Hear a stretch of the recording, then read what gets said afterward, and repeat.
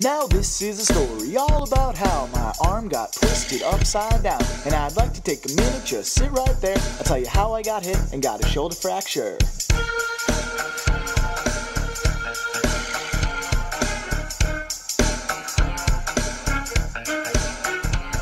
The GH joint is where the humerus hangs. It's fragile like a fortune cookie from P.F. Chang's. I fell on my arm and it was outstretched. The x-rays showed I broke the surgical neck. The pain was so bad I couldn't move it an inch. I want my prescription to Vicodin. I get one little break and my world goes downhill. It's like I can't sleep through the night, cause man, it killed. After the surgery I started PT. He focused on my impairments and boy was I weak. Tightness in the shoulder was holding me back. I thought, yo, this is whack. It's gotta be slack.